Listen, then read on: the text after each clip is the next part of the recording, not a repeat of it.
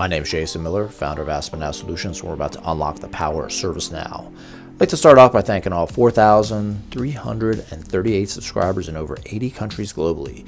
If you believe in transferring knowledge to those who need it most, please click subscribe. Your user data will not be transferred to anyone outside of ServiceNow without your express consent. Hey everyone, it's been a while. I had a lot of stuff going on, and my apologies for not posting anything in so many months. Hope you enjoyed the last video, which was our 10 features in Quebec. Today we're going to talk about how to create a custom SLA time zone source in Quebec.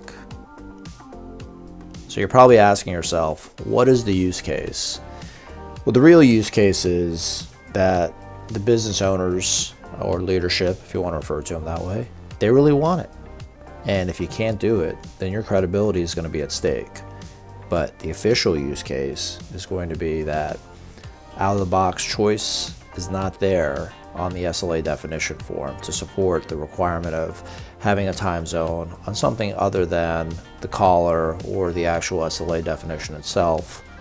So we're going to have one on the actual assignment group. And I'm going to walk you through the steps. You'll see it's really not that hard. However, there are a couple of things here that you'll definitely want to remember, and if you don't remember it, you can always come back to the video. So we're going to start out with our SLA definitions.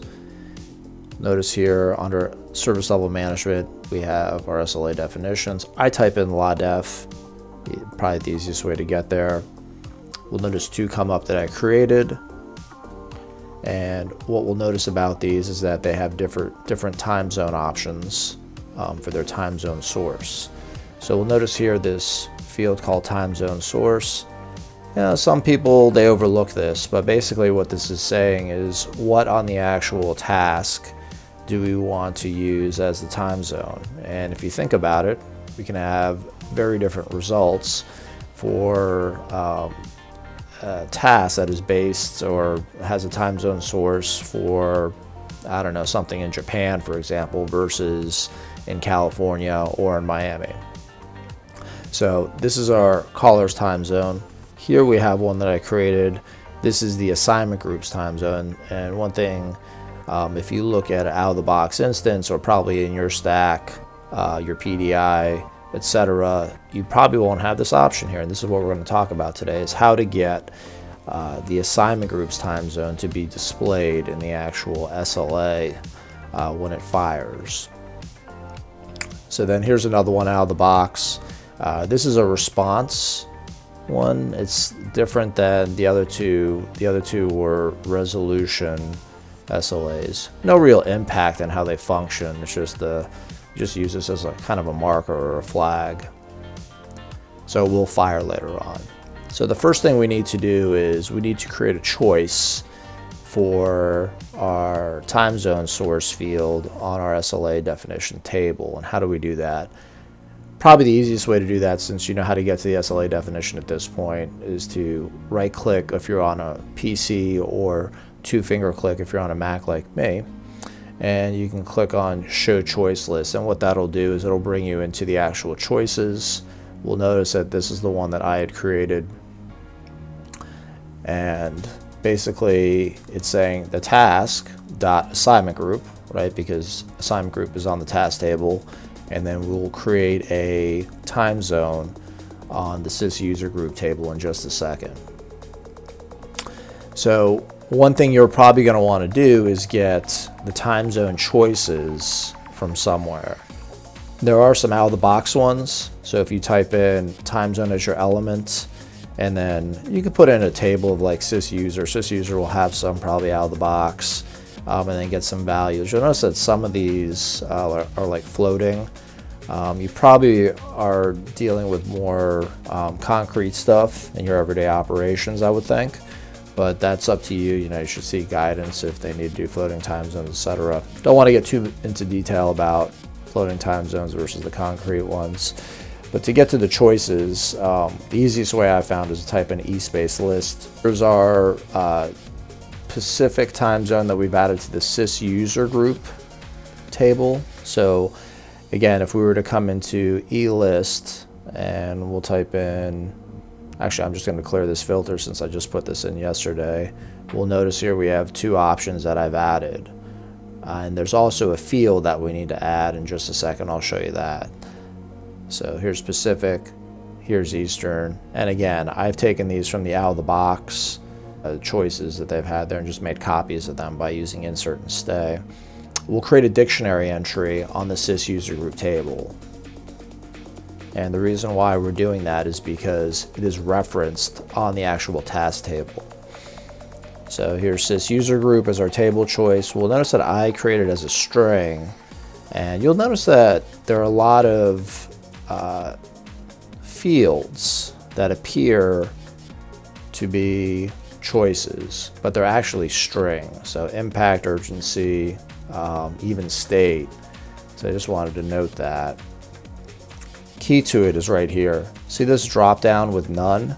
We'll need to have that selected, otherwise it will appear like a string field. So it will appear like this if you don't have that selected. You'll probably recall I did a video, I don't know, maybe 2 years ago, how to make a reference field look like a choice field. I did it for Halloween. And then down here, here's where our choices are filtered, right? So those are the two that I just showed you.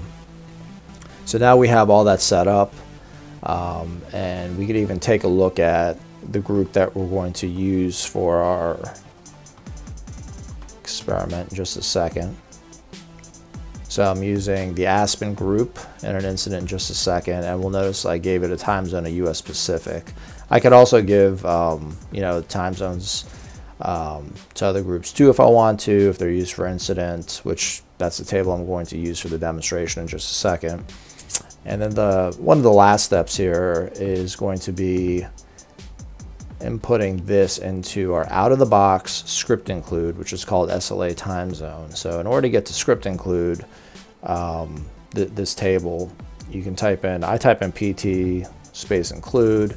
It'll bring it up under either system definition or system UI. And when you click on it, it'll bring you into just a regular list view, right? And then we'll go back into the SLA time zone. But the real magic happens right here. So lines 22 and 23. And you'll see here that these options here, like this case, has to line up with that choice value that we did for the lists. So if we go back to right here, you'll see that this is the exact same, right? This value is the exact same as what's going on in here. And then we'll notice this taskgr.assignmentgroup.u time zone is occurring.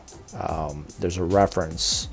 So taskgr is referenced up here. It's defined. So that's what we're using in this return line here in 23. So now we'll go and demo it. We'll see here we have a incident. I'll just hit copy, and then I'm going to fill in a user's information. We'll notice here this user is located in Amsterdam, and then we'll have an assignment group here, which we just saw is in US Pacific time zone. So now what we'll do is hit save, and we can scroll down to the task SLA list associated with this incident. And here are the three that we looked at before. Remember that we had the response one also. So it's reflecting the caller's time zone. This one is reflecting the caller's time zone. And then this one here is reflecting the assignment group. This value right here, time zone. So it's dot walking over to here, which is nice.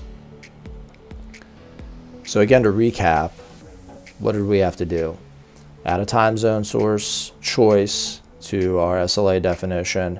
Then we modified the out-of-the-box script include. Kind of did this last. Sorry, it's out of order. Added a time zone field to the group table. Then we added the choices, and we had to populate it with data. And if we want to take a look at it in an update set, we're talking about maybe 6 things went on, because this field label of the dictionary, that's basically one update there. A couple of SLA definitions, which, you know, that's optional if you want to create SLA definitions to test with to make sure that it's working. Thank you for watching today's video. Make sure to subscribe. My name is Jason Miller, founder of ServiceNow Solutions, and we've just unlocked the power of ServiceNow.